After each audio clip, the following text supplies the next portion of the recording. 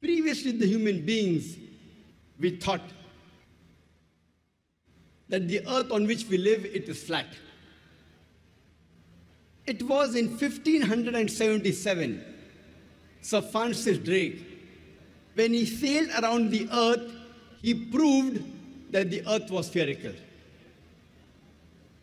Qur'an mentions in Surah Luqman, chapter number 31, verse number 29, it is Allah subhanahu wa ta'ala who merges the night into day and merges the day into night. Alam tara annAllaha Yoolijul Layla fi Nahari wa Yoolijun Nahaara fi Lail. It is Allah subhanahu wa ta'ala who merges the night into the day and merges the day into the night. Merging is a gradual and slow process. The night slowly and gradually merges into the day, and the day slowly and gradually merges into the night. If the earth was flat, there would have been a sudden change. It would have been a gradual process of night merging into the day and day merging into the night. Allah gives a similar message in Surah Az-Zumar, chapter number 39, verse number 5. It is Allah subhanahu wa ta'ala who overlaps the night unto the day and overlaps the day unto the night.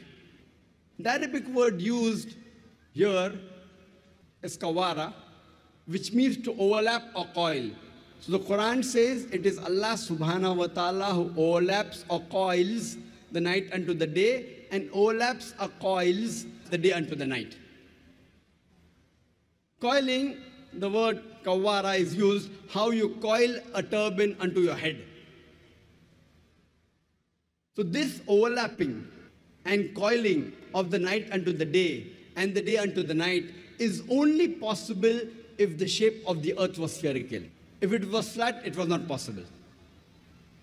And Allah further says in Surah Naziyat, chapter number 79, verse number 30, we have made the earth as an expanse, and we have made the earth X-shaped. وَالْأَرْضَ بَعْدَ ذَلِكَ دَحَاهَا. وَالْأَرْضَ بَعْدَ ذَلِكَ دَحَاهَا means, and then we made the earth X-shaped.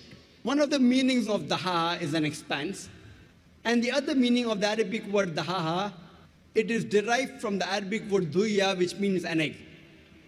And we know today that the earth on which we live is not completely round like a ball.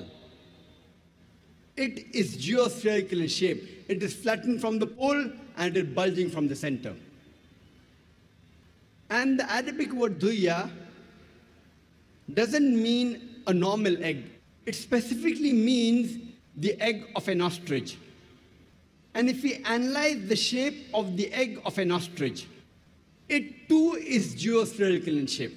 Imagine, the glorious Quran mentions 1400 years ago that the shape of the earth is geospherical. It does not say spherical only, it specifically mentions like the egg of an ostrich.